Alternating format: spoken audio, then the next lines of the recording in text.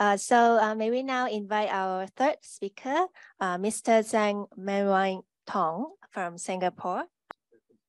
Okay, sure. Okay, thank you so much. Let's begin. Okay, I begin.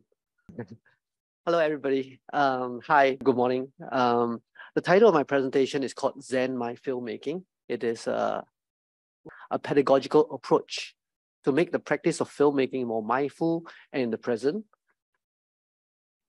My name is Tzang Merwyn Tong. I'm an independent researcher. I'm from Singapore. I am myself a film and media educator. I'm also an independent film producer, filmmaker with films that have traveled to international film festivals and won awards. But what is Zen?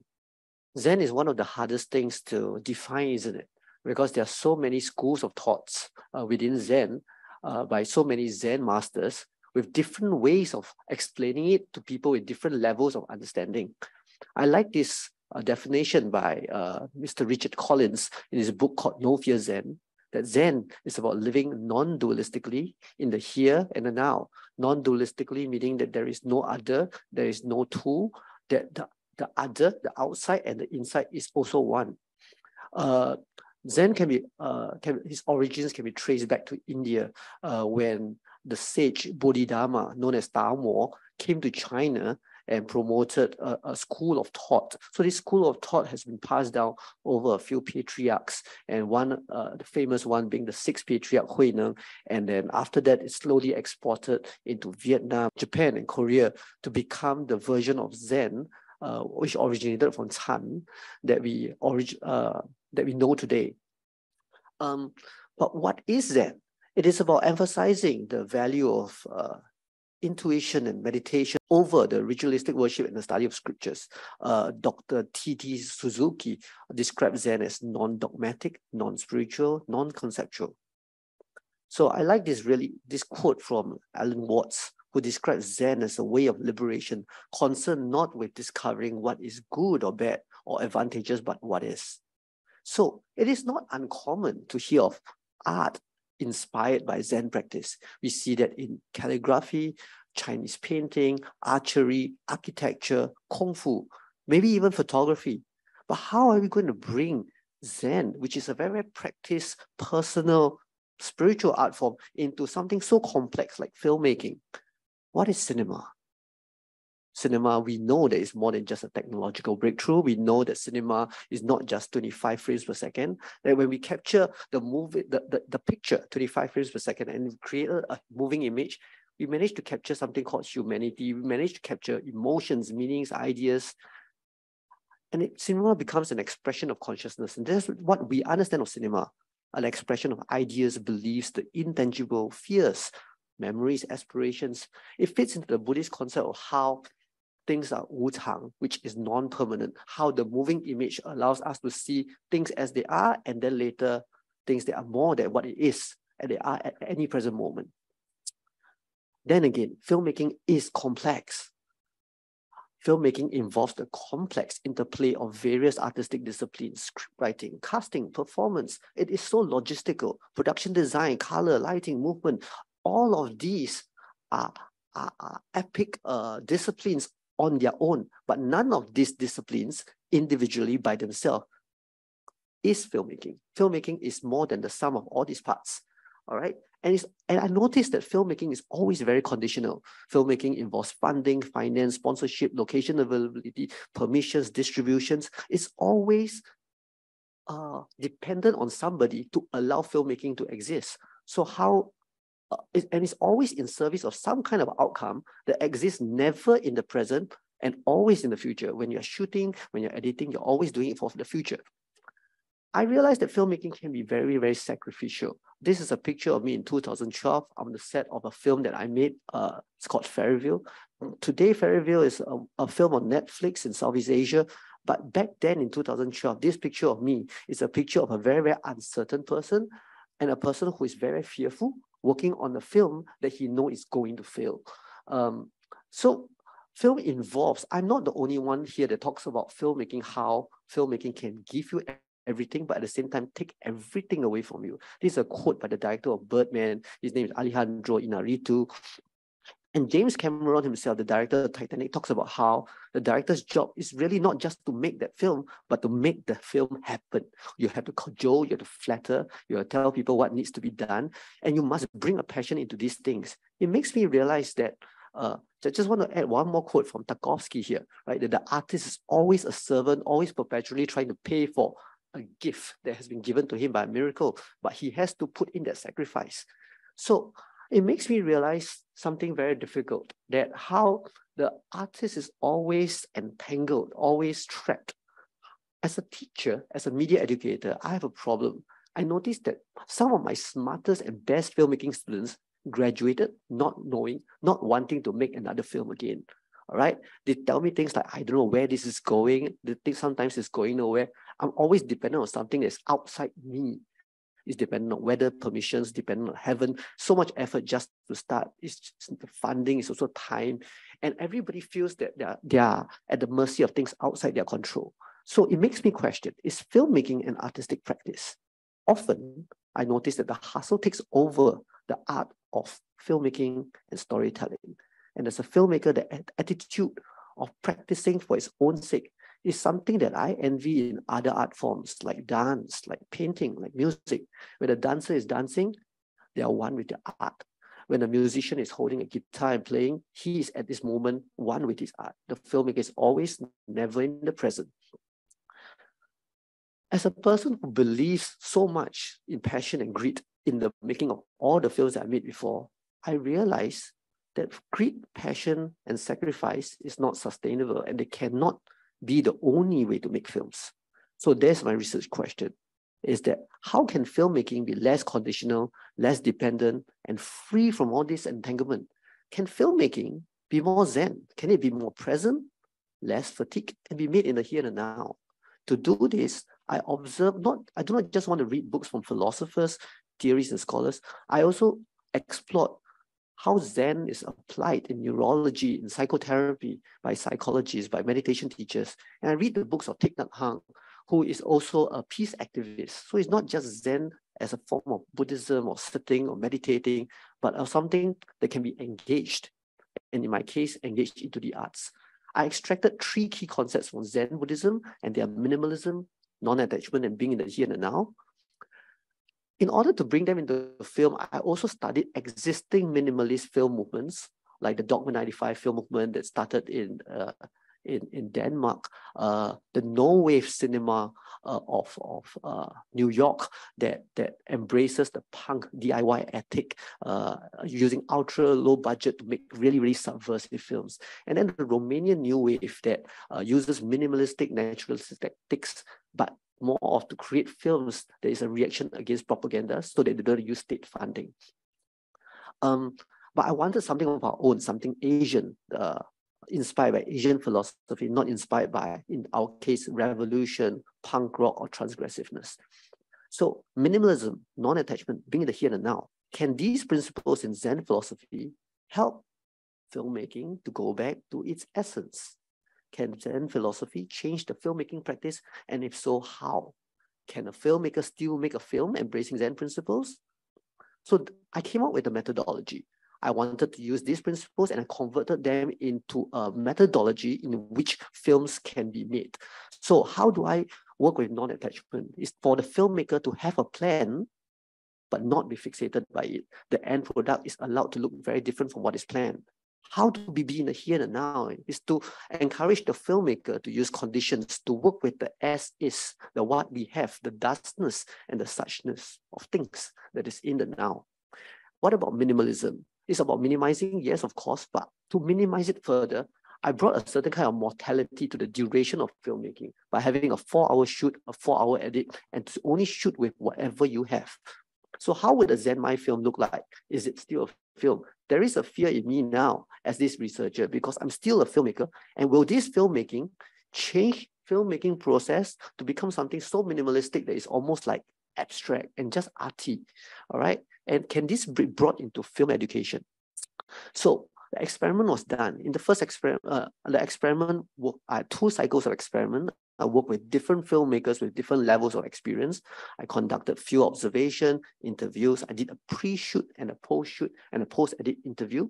And I encourage filmmakers to keep a journal so I could document insecurities, anxieties, confessions, if they try to cheat out of their way, and what kind of cheat codes do they use, and ways to get around the limitations. To facilitate the making of this, I created a manifesto inspired by Dogma 95. I created a Zen-Mind manifesto.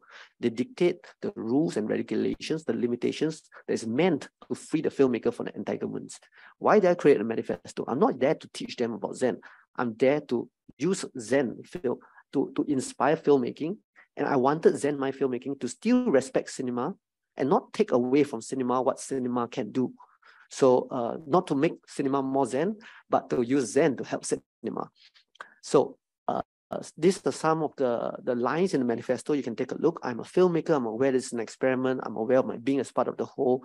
I'm present in my body. I'll be active as well as passive. I'm in control. I'm also not in control. And that my feelings about control is not important. I'm aware that my experiment is 4 hours. I'll use my skills, my intuition. I'll engage my beginner's mind. I will adhere to time, but I will not be worried by it. I will accept time as a assurance, a certainty that energy is finite. I accept the finity of everything. I accept change. I minimize anxiety. And this is one of the most important slides. I will make the film with the vision and the intention. I cannot just let it go. When I'm editing, things may change. I practice acceptance. I will not cling. I will create a film that is whole. This is important. There is not a scene, not a footage. It cannot be random. It has to be its own thing, and it should stand by itself, not needing of a director's statement or an accompanying document to explain to people what my film is about. The film itself must be whole and has a beginning, a middle, and an end. So the first cycle of experiment, I worked with a former student who is now a junior producer, made a film, and he chose to make a film that actually has a story around it. It's about two women who wants to commit suicide. They meet on the top of the roof, and they became friends, and it became a story about courage to live, or as well as courage to die. That even in death, you need courage.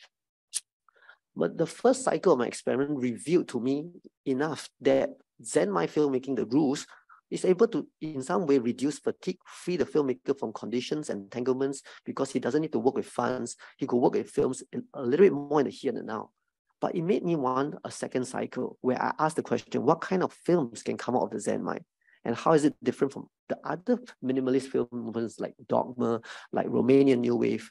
So came cycle 2. In cycle 2, I worked with different people. Cycle 2, this is a student that just graduated. He was always assisting people in other people's films, but never made a film of his own. He's terrified about graduation. He's in Singapore, we have national service. He's finishing national service and about to go to the real world. So he said he wanted to be part of the experiment, and he decided to make a film about his own anxieties about graduating and going out to the world. He's made a film about lethargy. And this, I did a little bit of a plot diagram to measure if there's emotional changes, to see if there is a story arc.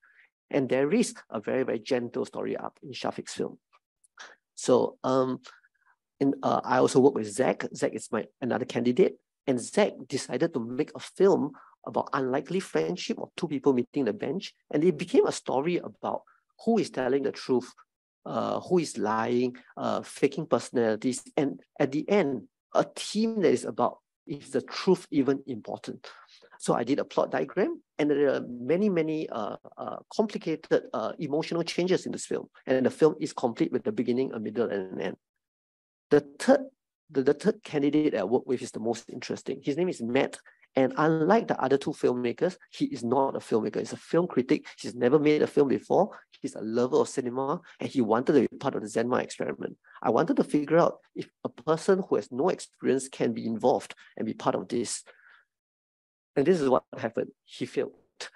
He wanted to work without a script. He wanted to not tell the actor what he's going to shoot. And I have enough data to show that Zen-Mind cannot just be letting go or allowing the person or allowing things to happen.